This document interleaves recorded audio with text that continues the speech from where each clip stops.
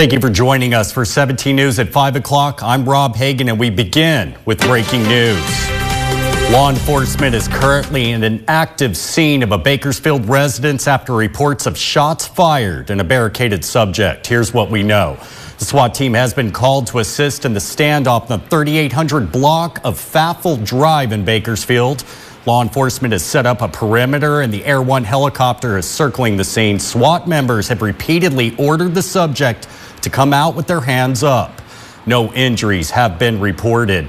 Now, this is an active scene, so please avoid the area. Once again, this is Faffel Drive in Bakersfield. This is a developing story, and we will update you with more information once it's available. We do have a reporter on scene.